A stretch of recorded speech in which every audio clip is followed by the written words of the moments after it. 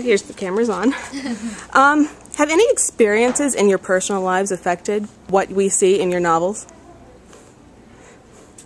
To think about that one, that's a question I actually haven't heard.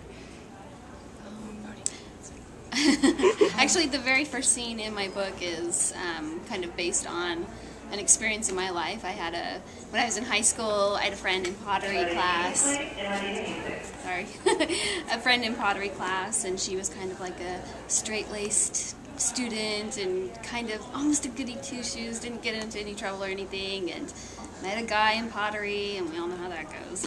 And she,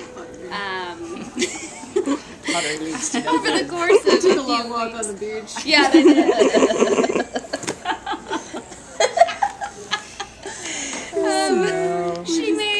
She made some interesting decisions and kind of disappeared for a while, and then when she came back to school she looked completely different than she was, and there were lots of rumors going around about what had happened to her, where had she been, and so that first scene when she comes back to school, that scene is the first chapter of my book, when Nikki comes back to school and faces all these rumors about where she's been and stuff like that. So it's definitely inspired by a true story.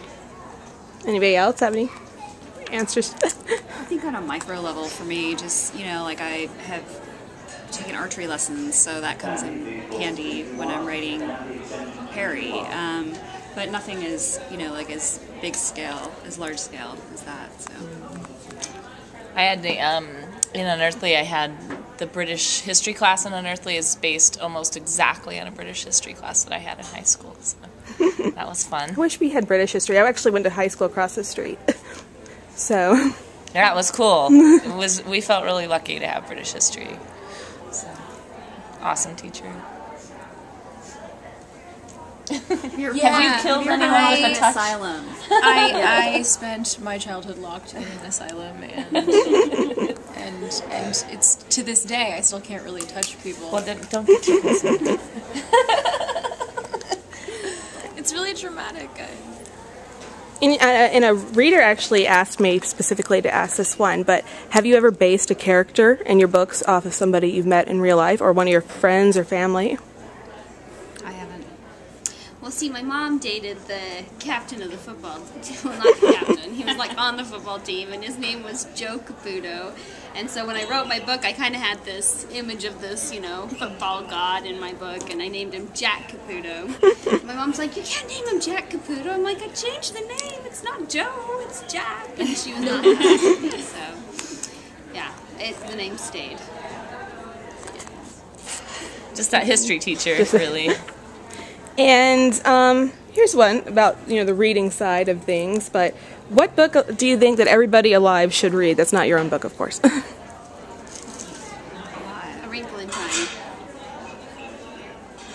Come back to me and think about it for a little bit. To Kill a Mockingbird. I love that book.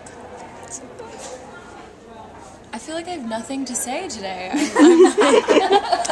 I have no idea. Like the one book that everyone should read, like that's really intense. Yeah, that is. Because like everyone is so different. I feel like there were like books that I needed to read as a kid, but I grew up in a very different environment. Yeah. And, like, Now can I change my answer? Because that's a really good And answer. we all know what it feels like to be told to make, to be made to read something, and then you're like, I hate this. So I would say just, the book that everyone needs to read is the book that makes them fall in love with reading. It's whatever that book is. So.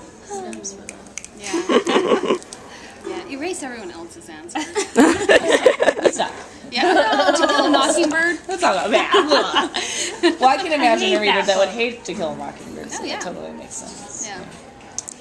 And this was a good one I found on my Twitter feed, was if you had to give up reading or writing, which one would you give up?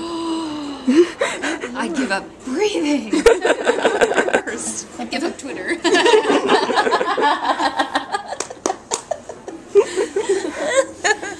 yeah. Oh, that is hard. That's really hard.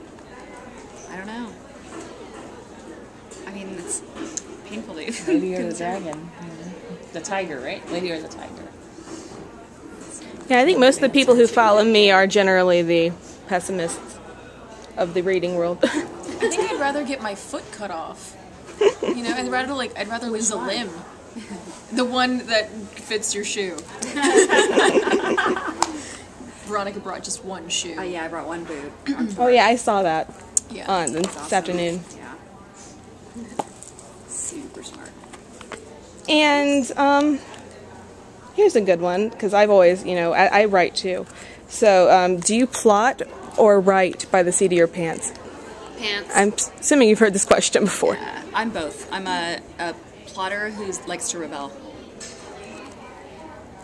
Pants are to the core. I think for me, it's changed from book to book. I think it depends on the idea, it depends on the inspiration. I like both. I like, being really comfortable and feeling like there's a lot of room for the characters to breathe and move around, and I like to know sort of where they're headed, so a little of both. And I think I'm going to save the rest of the questions for later, or else I'm going to run out. Okay. But thanks.